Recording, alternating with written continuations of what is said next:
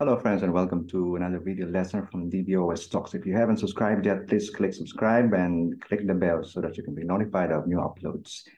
We're still in the playlist for of Markdown tutorial, and this is the third video of that series.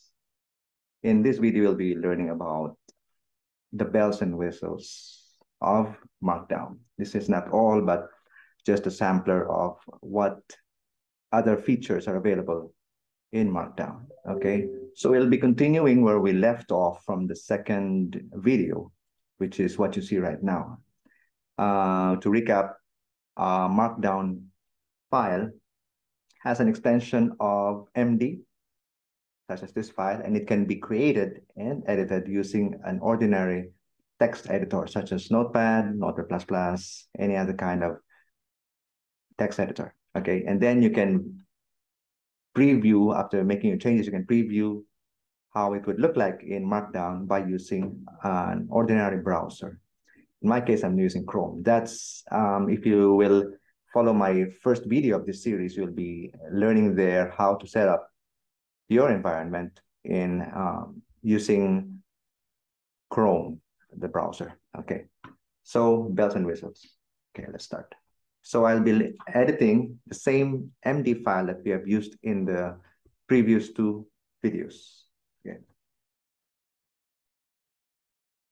So the first thing we'll be learning is how to display an image file. So we have, in previous videos, we've learned about simple, straightforward formatting commands for making headings, making something bold, italic, such kind of things. And then also different kinds of lists, ordered and ordered. Here we will be learning how to display an image in Markdown. So first is that image file. Okay, so what I will do for simplicity, I have put the image file, which can be, can be a JPEG, can be a GIF, can be a PNG. So I put it, here it is, it's called MD_logo. It's an image file, JPEG, and I have put it just to make things simple, less complicated. It's in the same folder as the location of my MD file, the one called Markdown bells and whistles, which is the one we're looking at right now. So the image file I put in the same folder as the MD file. And if I will do a preview of this, this is how it would look. This is the image file, okay? So we want to display that image file in the MD file when we preview it in the Chrome browser. Right now, you don't see it. Okay. So I've now added it to the bottom. And if you will remember, the two hashes here means this is a H2 heading.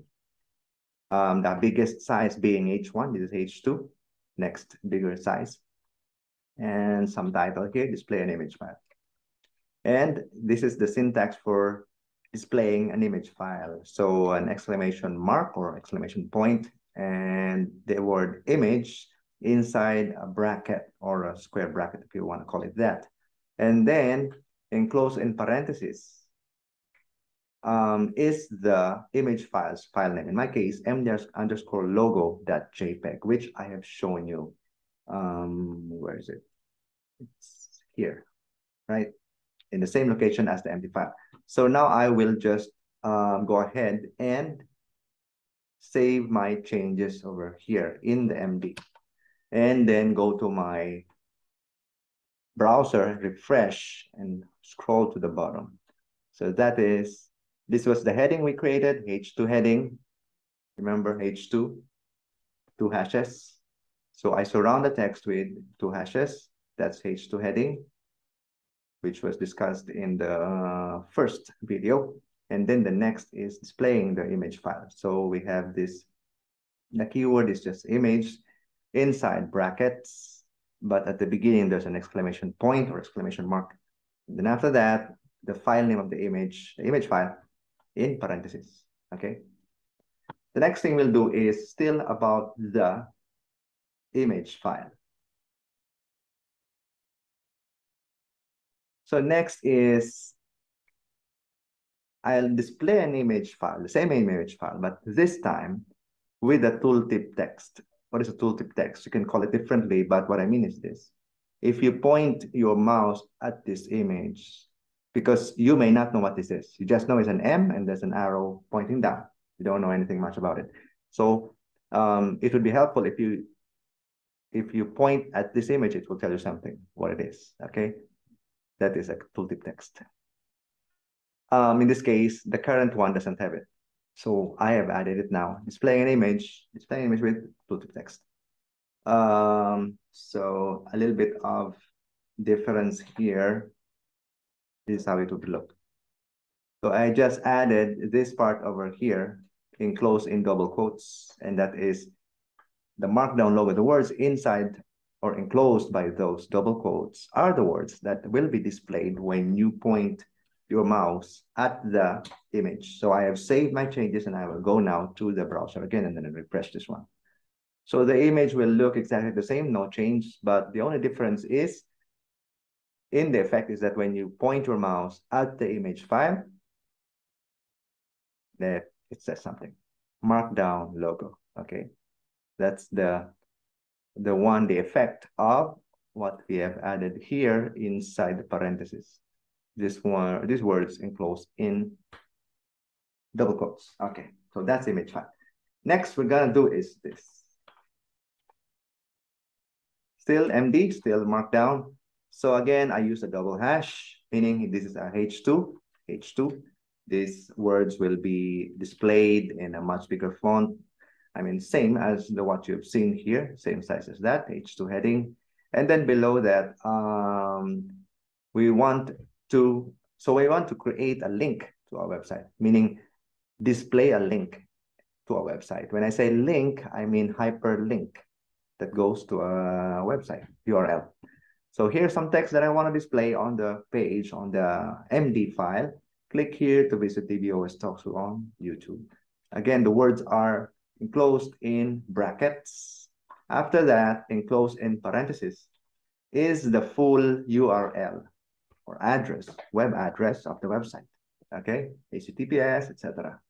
So I will save this now, and this should display a link on my refresh page. So I will refresh the browser now, and then here you will see the H2 heading I created, double hash, create a link to a website. And then below it is text in a different color to give you the obvious hint that this is something else. This is not like ordinary text. So in fact, it's a hypertext.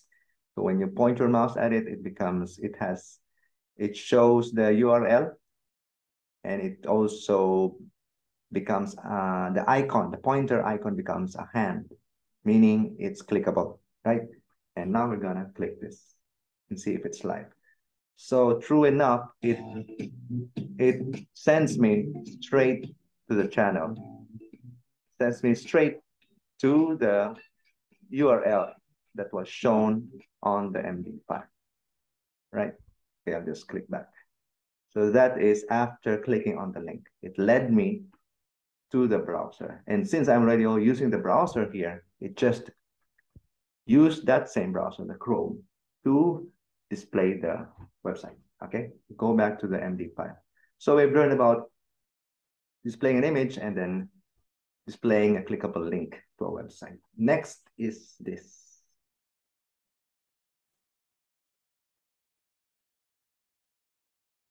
Table. So displaying a table, straightforward.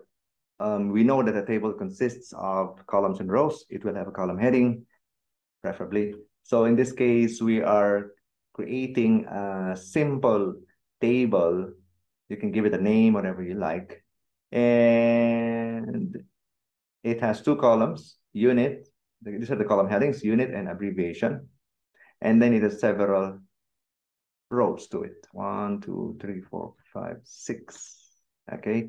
And then some skeletal way of creating the table here. You just use a vertical bar, sometimes called a pipe, okay? Pipe or vertical bar to separate the columns. Okay, nothing to separate the rows, but at least to separate the columns, you type a vertical bar or a pipe. Okay, that's simple. And then you have the columns on the left, on the first, this is the first column, then separator is the pipe, and then the second column. Okay, now let's save this. And then go to your browser and refresh. Okay, so when you move down, scroll down, we have the table. Again, it begins with the H2 heading. Okay, to the H2 by using double hash around the text that we want to make into a H2 heading. And then here's the table. To make the table, no keywords used, simply the use of vertical bars or pipe. And this bit of a series of dashes to separate the column heading from the rest, from the values. Okay, so we have a table consisting of two columns, unit, abbreviation, these are the headings.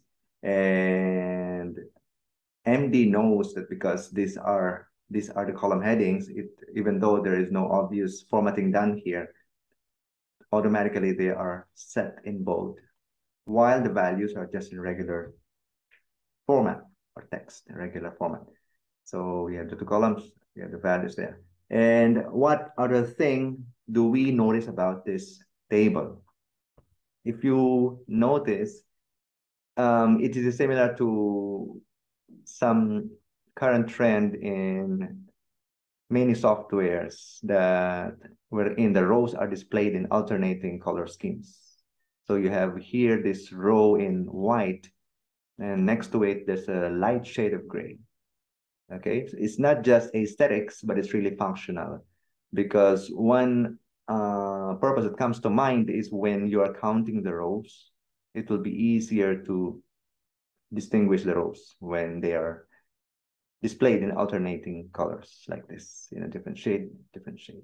You can target the odd numbered rows, you can target the even numbered rows. Okay, so in this short video, we've learned a couple of things, the bells and whistles, some of the bells and whistles of Markdown. And we started with how to display an image. And on top of that, we learned how to add a tooltip text to an image. When you point to it, it shows you some text to describe what the image is all about. And then next, we learn how to display a link, a hyperlink in Markdown. And in fact, it's clickable and it leads you to the website is pointed at. Okay. And third and last, we learned about how to make a table, consisting of columns and rows, obviously. And it is not that difficult to create a table in Markdown. As you can see, it's just a matter of using vertical bars, also called pipes, and a series of dashes to separate the column heading from the rest of the values. And as you can see, if you wanted to add columns, it will just be a matter of adding this series of dashes and then another, something like this, right? So it's quite easy to expand the table vertically as well as horizontally. So there you have it, folks. I hope you learned something new. If you haven't subscribed yet, please click subscribe right now as we will continue learning about Markdown. It's a relatively new way of documenting in the internet. You can make documents online or offline. It can also be used by people just taking notes. You're taking notes in school, at work, attending a seminar, attending a meeting. You can take notes on your text editor and then visualize it or preview it using your browser. Okay. Thank you for watching, and I hope to see you in the next video.